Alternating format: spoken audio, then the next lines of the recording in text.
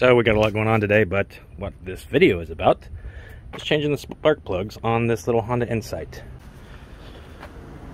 To start the spark plug job, you'll have to get the spark plug, and each Insight is individually marked for the index of the spark plug so that it faces an optimal position for fuel economy. It's very interesting, but I'll show you real quick how to check that.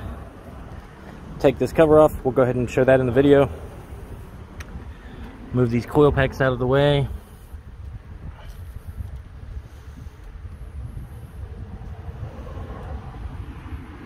And then we're going to have the coil pack come off. Can I get it on camera? It's right there. And that is a B.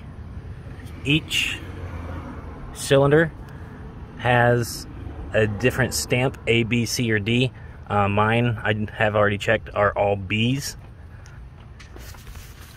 Some cars needed 2 B's and an A, etc.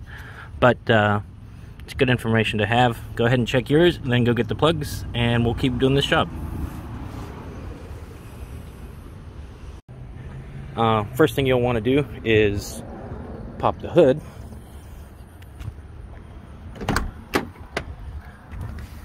There's the catch right here. Boop, boop.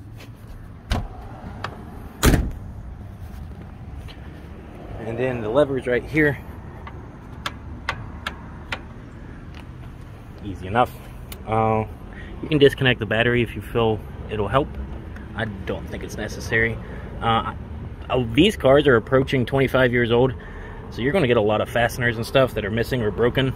I don't actually have any nuts here. This cover just sort of sets. If I had to guess, I'd say that's probably a 10 mil. Let's see here. With that cover off, I'd say we remove this bracket, and that looks like a 17 on that stud.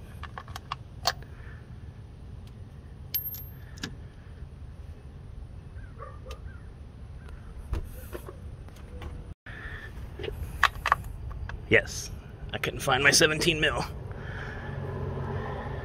Go ahead. Oh, that was barely even on there. Okay. We'll move that out.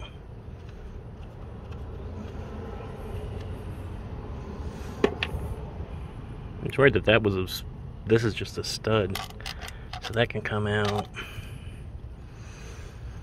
And back here, these 3 things are the coil packs.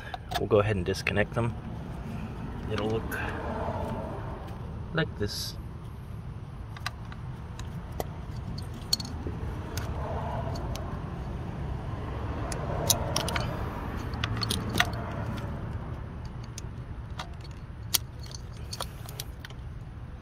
That's out of the way.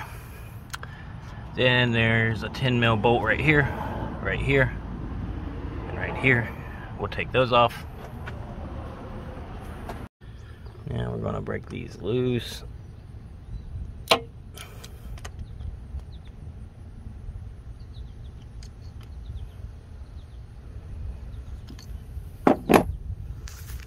they should just come out.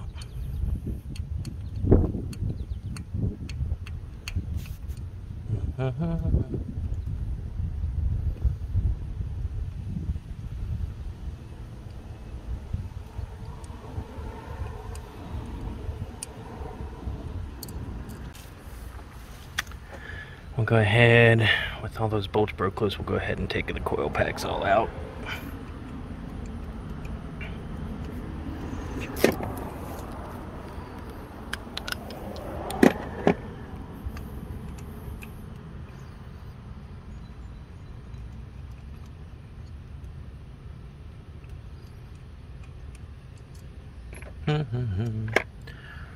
Da da da. Do-do-do-do. Do-do-do-do. Do-do-do-do-do.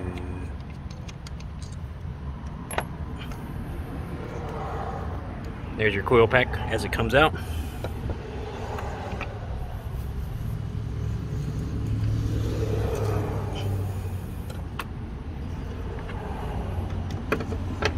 hide those, and then we're going to go.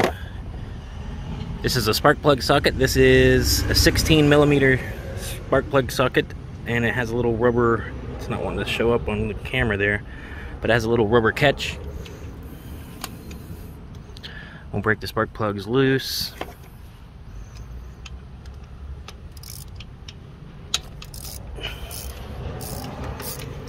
Go ahead and take them out.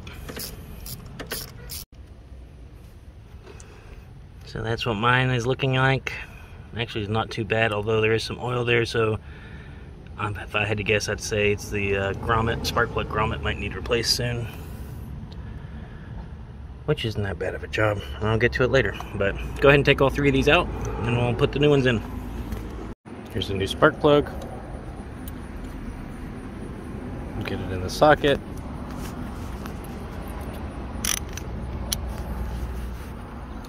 New spark plug in the socket. Take the protective cover off. We're going to put on just the smallest dab of anti-seize. And that should be all you need. In fact, that's probably too much. Then we'll go ahead, insert them by hand. Make sure to insert them by hand.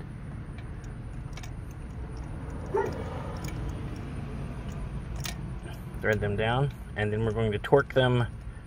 I believe it's 17 pound-feet. If you do not have a torque wrench that goes down to 17 pound-feet, put it snug. I used a 3/8 ratchet there, so I'd even recommend a 1/4 inch ratchet if you have it, just because it's that much harder to over torque. But we'll go ahead, change the other two, and then we'll put the spark, or excuse me, not the spark plugs, but we'll put the coil packs back on. Alright, we're almost done. We'll go ahead, move this bar back up, put this stick back down.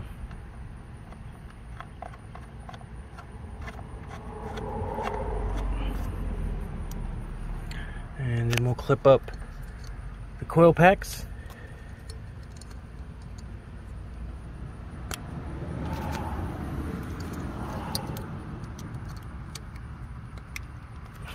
And put the cover on, and you are done. That was incredibly easy. So, check your spark plugs when you can. It is definitely a weird thing I've never heard of with the heads being indexed, but according to sources online, it does actually affect the gas mileage.